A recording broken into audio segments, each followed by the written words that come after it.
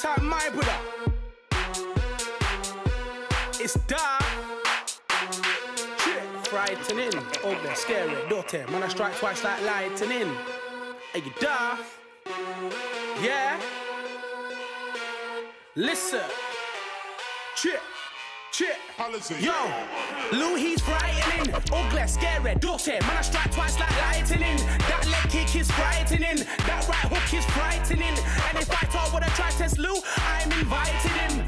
Uppercuts igniting him. This one's frightening. Who's better? Fuck knows. Don't feel you won't get a brook nose. Didn't wanna walk with my bro. It's trouble that you don't wanna look for. Man, I get slumped with a good blow. Get banged and end up on look north. Man, I'm gonna take this worldwide. But for now, we's one of the best up north.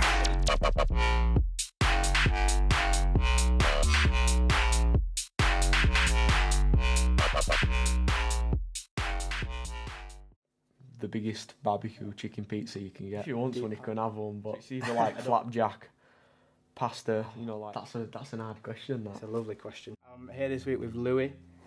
He's an up-and-coming amateur MMA fighter. He's got a record of 13-2-0. Tell us a bit about yourself. What are you doing at the minute? How's your fighting career going at the minute? Yeah, so I recently, my last fight was the European Championships in Rome. So when you fight in a European Championships amateur, it's over 5 days. You fight every day. So won my first fight. Got a bye in the first round. Won my second fight. Lost my third fight to the lad, and then went on to get gold. So I got bronze. Did all right, but you know, wanted the gold, didn't get it. But I'll be back fighting again soon. So next fight November, I'll either be fighting at Doncaster Dome, or I'll be fighting in Bahrain at the World Championships. Well, yeah, get yourself down to Bahrain. That'll sound like a holiday of a lifetime. So I think the best place to start is at the beginning. So how long have you been fighting for now? So I'm 19 now. I had my first fight when I was 5. So 5? Yeah. Wow. Yeah. How did that start? How did fighting come about? Started off, well, when I was 5, I was getting picked on at school. Right, and, yeah. My dad wasn't having it, so he took me kickboxing and boxing. Yeah. And I were all right at it, so... Just kept going. I had my first fight when I was 5, kickboxing. I had 2 fights in a day because someone else's opponent didn't turn up. So my dad stuck me in again. Against first lad, we're 7 and second we're 8. So not bad then. It's not bad for a first, threw me at deep end of it.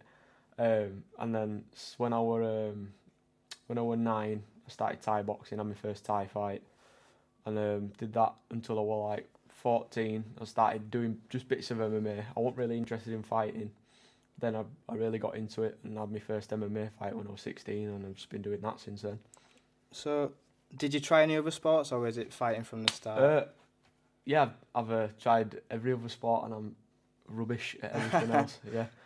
Any that were close to beating fighting, or? Nah, no, I'm not good at anything. I'm literally only good at fighting. I'm out with a ball. So I'm terrible. Your first fight happened when you was 5. What was that like? Do you remember any of the emotions you felt, or how it happened?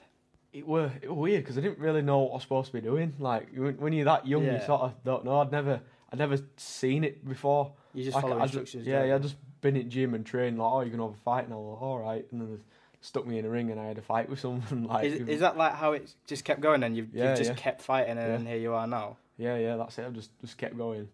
You know, keep at it, keep getting better, and then you get somewhere. So, your first fight that you remember, how did you prepare for it? Like, if you remember the first fight where you thought, oh, hang on, this is an actual fight. Yeah. How did you prepare for that? Like, what was the training like? So my first one where I was training really hard was probably when I was about 14, I reckon. When I went and fought in Thailand, I'd say that first time I was training mental. Like I trained hard. I always run every day. You know, hit pads on a night like we're at school. Sometimes I'd train on morning before school. What was that like trying to fit school in as well? Because if you don't know, we went to the same high school, and I definitely didn't go training on a morning. Yeah. You know, it was hard, but if you want to win, you do what you need to do to win. Yeah. You know, there's no making excuses, because when you get in there, you're the only one getting in that ring. You know, no one else can get in and do bits for you. You've got to do everything yourself. So When did you figure out that was the sort of like mentality you needed? Like, was there a turning point or? I don't know. It's sort of just been drilled into me from being a kid. You know, Yeah. like just trainers at different gyms more. Winners never quit. Yeah, yeah. That's the It's, saying.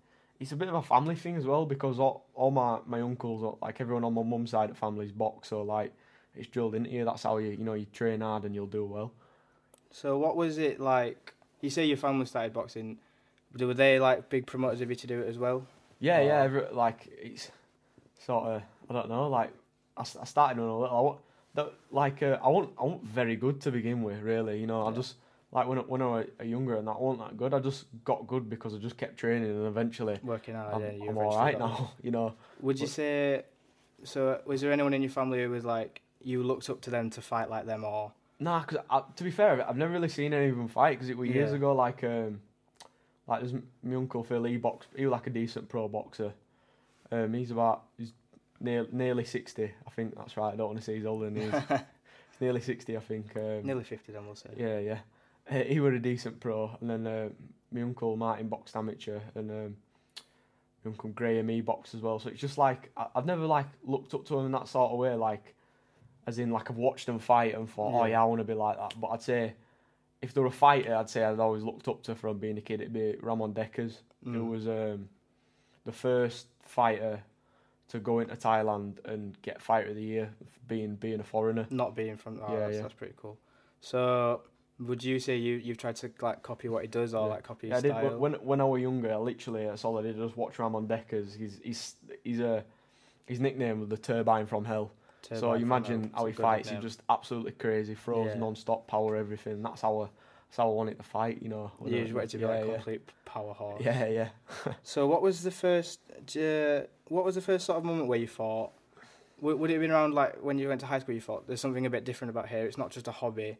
It's not just this is something I can do to keep fit. This is something that I want to do. Was there like a defining moment that made that happen? Or I'm not sure because a lot of like through high school I sort of thought, well, I'm gonna have to do something else as well because when I was Thai boxing, there ain't that much money in it, and like even to a few years ago, there wasn't that much money in MMA until recently. You know, like the coming of the McGregor era and that where fighters are getting like £10 million a Massive fight now. payouts. Yeah, you know, so I say probably when I was about 15, 16, like probably after I had my first MMA fight, you know, and I saw the massive reaction I got from it with that spinning back kick knockout, Yeah. and it went viral, and I'm like, I could probably make some money out of this. You know, I could do this as a career. What was that like for? Because well, for me personally, I've never been in a sort of fight where it's been in a ring and people have watched it. So like, if you could talk me through some like, so when you start, would you do training camp for like 2 months, 3 months? Yeah, 2 months, 8 weeks normally is like 8 when weeks. the training gets upped. So what would be the process for the first like month? So usually first month is more like they'll go first half is more strength training, getting strong, you know, because we don't need to cut his weight down or cut his food down for the first 4 weeks really. More sparring, you know, heavier sparring. The first 4 weeks are about getting strong and fit more than anything. What's the diet like during that? I imagine Yeah. it's tough because It's not nice. Like first 4 weeks, not bad. You're just eating healthy more than anything, rather than having to count calories as much. Then the last 4 weeks when I'm getting the weight off, because like I walk around at 72 kilos and I fight at 61 kilos. that's So it's 10 it's kilos. a lot of weight to lose when I don't have much weight on me anyway. You know, so definitely. like last 4 weeks, my calories get cut right down, and I'm still doing the same amount of training. Yeah. I'd say the last 3 weeks you feel dead. You know, you don't feel completely. good. What's the so if you were going to talk as like a day for your meals, what would your breakfast? What would your meals So be? when I'm cutting, say I'll have my breakfast. I'll have like a small bowl of porridge, Right. and then I'll go to gym, train for like an hour and a half, 2 hours on a morning. Come home, have my dinner, which will be like some protein, sort of chicken or beef or something with maybe a little bit of rice and greens, and then same for my tea. Yeah. I've started a bit of a diet and it's tough. Like Yeah. it's keeping to it as well as the main thing. But when Yeah. you've got that main goal in mind, so your first title fight, when was that? Could you talk us through that? My first title fight in MMA was were it last year or were it end of 2016? I think when I won the when it ended not end of 2017. That was my first MMA title fight. I fought. It were a tournament, so I had 2 fights in one night. Won my first round, ground and pound, knocked him out, and then second fight, round 2, I won rear naked choke to win the title, and then I defended that recently on Cage Steel against Rhys McEwen, who's Scottish #1, and beat him. I watched that. That was a good fight. Yeah, good fight, good opponent. So from the highs of winning, what was? Do you remember your first loss? What was that like? My first loss that I can remember, even if like from Thai boxing as well. Yeah.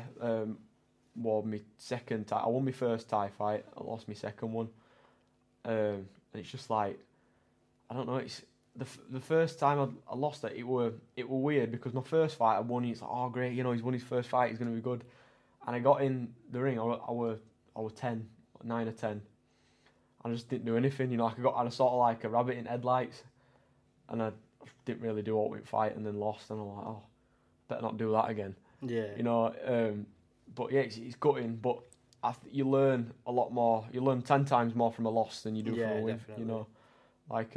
Then I fought that same kid again about 2 years later and beat him. So it all came full circle. Yeah.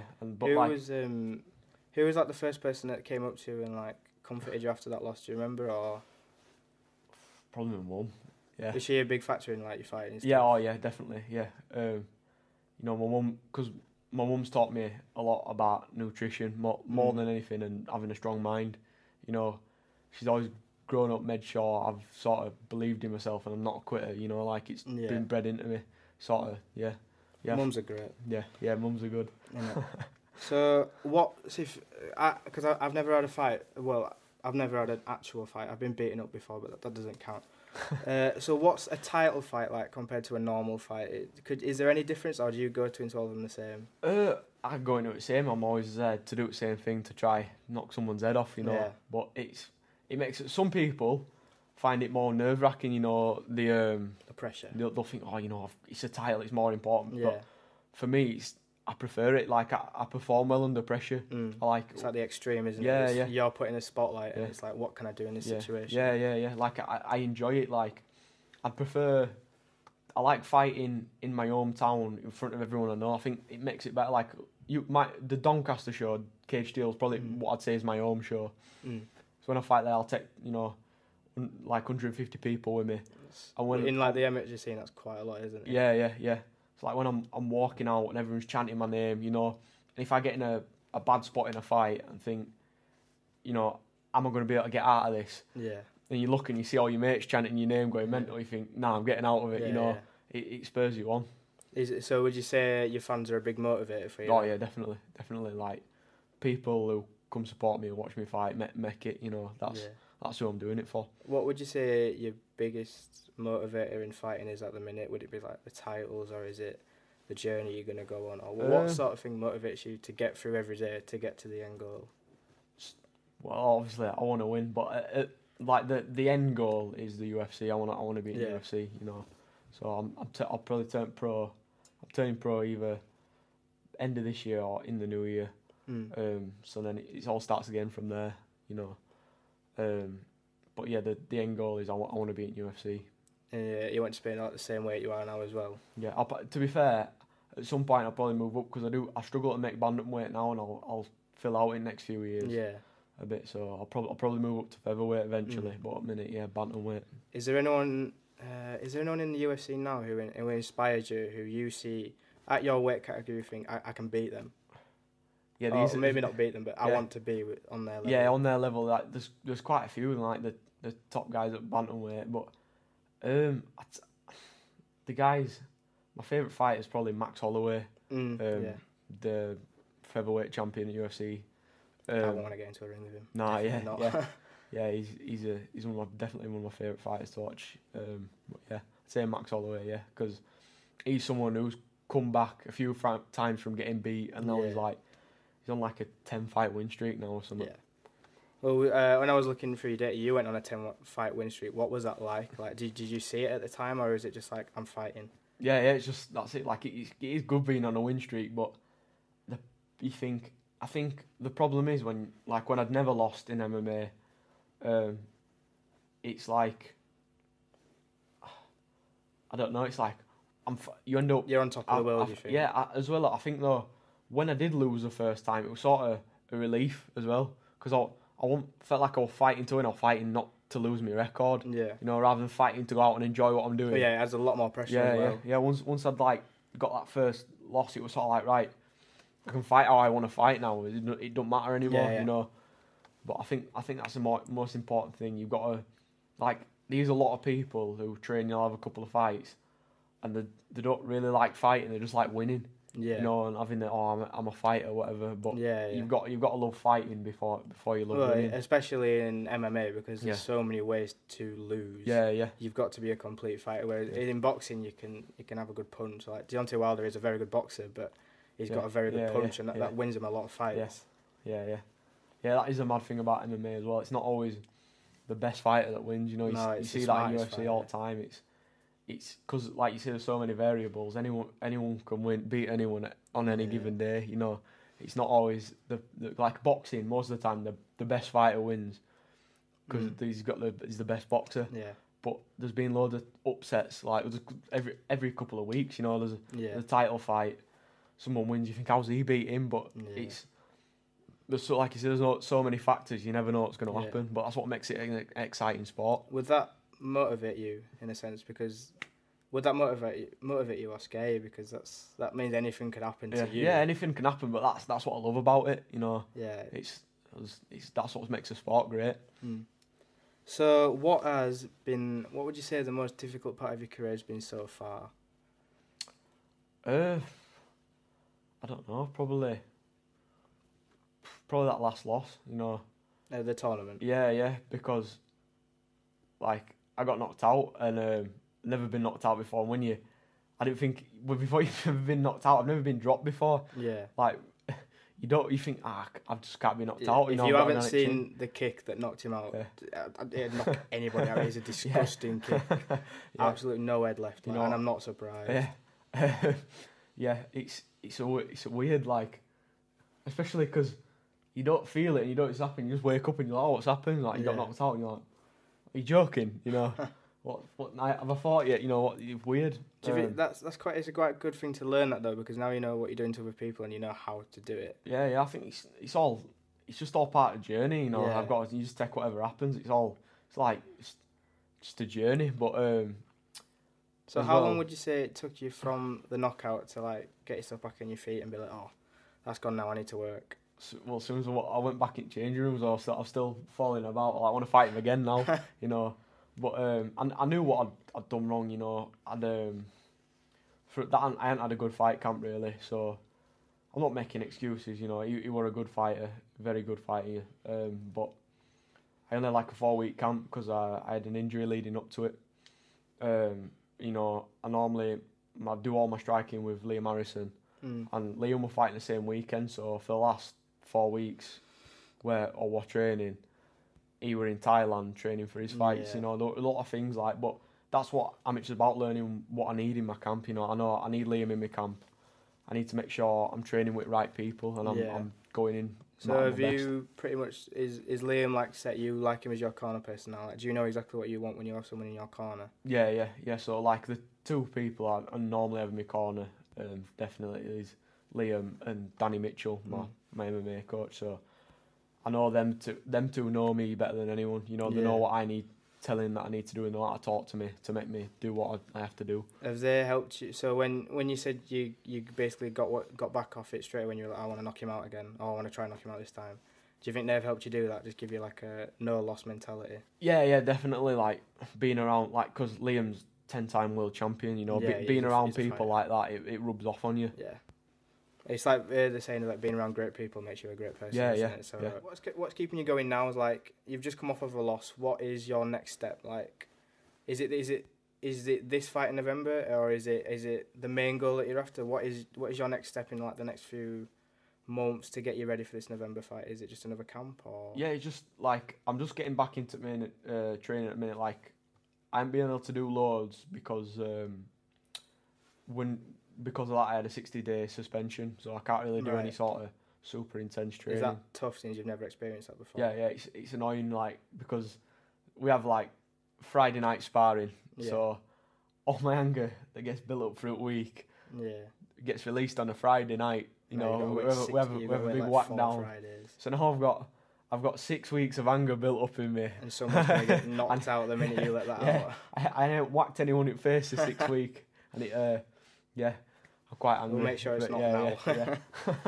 So do you reckon that's the toughest part of your camp so far then? Is this knockout and being able to, all this like 60-day suspension, do you reckon this is like the hardest bit, or is there anything in your camp which is a lot harder than that? Yeah, I don't know. Like, I don't look at things and think, oh, this is really hard. It's just what I've got to do. You know, that's what I've got to do to get where I want to be. It doesn't matter how hard it is. Do you reckon that's just been drilled into you from a young age, or has that come from anyone? Or? Yeah. Like, it's just like a winner's mentality. Like you've got to have. I think if you think, oh, I don't want to do that. Well, if you don't want to do that, then go do something else. You know. If you want to whine and say I don't want to do that to achieve whatever you want to achieve, it's like in anything. Yeah. And anything when you want to do, if you don't want to put the work in and graft, then you're not going to get where you want to be. Is there, so we talked about you fighting. Is there anyone outside of like fighting who inspires you, like some like maybe a celebrity or someone who you look up to? You know what? All I really do is watch fighting. I live and breathe fighting. You know, there's not many people, I'd say, outside of boxing and MMA and Thai and stuff that I look up to, really. It's just a driven mentality. The fight is where you want to be, so that's where you look. That's anyone that's an hard worker. Yeah. You know. Yeah. Is there anyone, so maybe not a celebrity, is someone in your personal life who inspires you, maybe not because they've done something like great, but maybe because they're doing something? Yeah. My little cousin, Lyle, he's got cerebral palsy. Right. So he's like partially blind. You know, he's in a wheelchair. And he's the happiest kid I've ever met. Yeah. You know, like he's like, people say, oh, you know, he's got this terrible disease or whatever, but it doesn't affect him. He's always laughing, he's always smiling. He's the happiest kid I know. Do you always, when you got knocked out, you said you always look for the positives. Do you look at the negatives as well? Like, do you look at the negatives, or do you just think, oh, I did really well at this? No, I think, right, I've done that wrong. That's what I need to change. You know, like I said, that's why you learn a lot more from a loss than you do a win, because you've seen where your weaknesses are. Yeah. You know, you think, right, I'll change this next time. Now I'm stronger than I was before. You know, I'm harder to beat because I've gone and made the changes. So would you say you take some of the lessons you've learned in fighting to other aspects of your life? So what have you learned from fighting which you can use in everyday life? Maybe if that's mentally or... Yeah, don't take yourself too seriously. Yeah.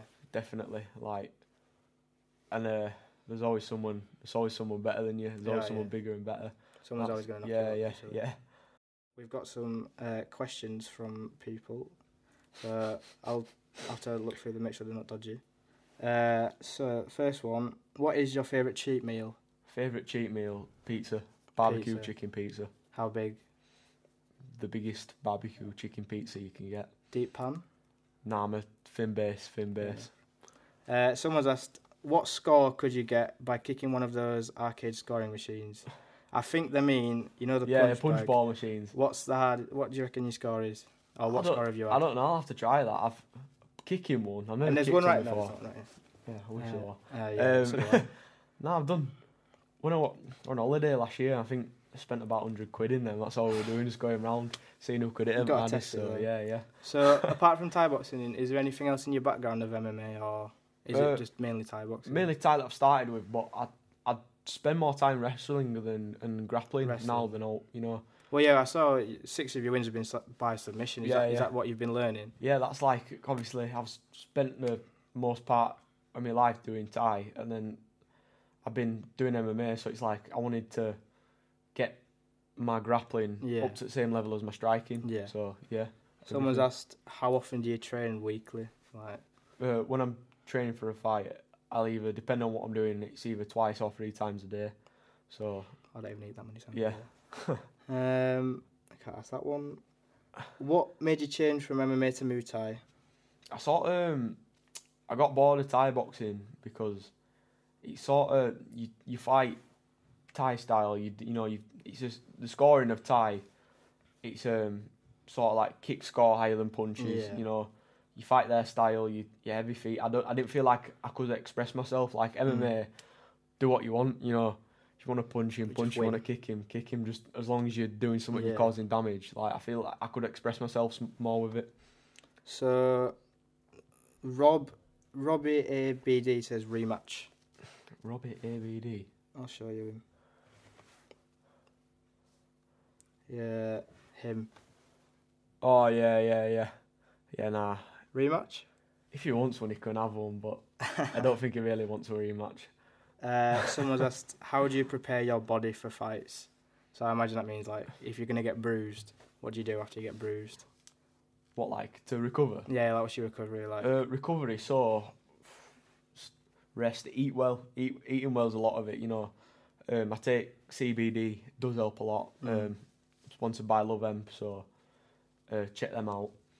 Is that just like to help with like joints and like muscles? Yeah, and it stuff? just helps me relax and like food and sleep are the main things. You know, the most underrated things. I sometimes use cryotherapy chambers. You know, like them full body things. They look Ice really baths, cold. that sort of thing. Massages. I'm sponsored by Lucy Harrison Massage as well. Get all the sponsors in. Yeah, just get all my sponsors in. Yeah, so if you need a massage in Morley, get it into Lucy. Yeah. How do you avoid injuries? Like the same sort of process? Yeah, and not overtraining. So if I am really tired, I'll miss a I'll miss a session. Yeah. You got to listen to your body. There's like training hard and there's training stupid as well. You got to train smart. So if there's a day where I'm feeling like I'm run down, you know, and I do need a rest, I'll take a day off. Yeah. What is the last meal you eat before a fight? What was the last one? Last time, the last thing I ate was Cocoa Pops. So It's all right for some. yeah, basically. Maybe not eat it again after the last result. It's like the last sort of meal is just fast carbs. So like, it don't really matter about the micronutrients of what you eat. It's just the macros. So it's just good sugars. You know, you're just getting sugar in, so you've got energy when you're fighting, really. But so it's either like flapjack, pasta, you know, like chocolate sort of thing. Carbs. Big carbs. So the last question we've got from someone is Mo Zube your favourite training partner from Birmingham? Yeah, he is, yeah. Well, there you go. You are his favourite training partner. And the last question from me, how would you like to be remembered? That's an hard question, that. It's a lovely question to end it on. As one of the best MMA fighters to come out of the UK. Yeah? Yeah. Well, we'll hold you to that. And we'll hopefully do another interview at some point when you are the best man. Thank you very much for coming on, Louis. Check out @Louis Lightning on Instagram. All the sponsors he said. And thank you very much for watching. We'll see you next time.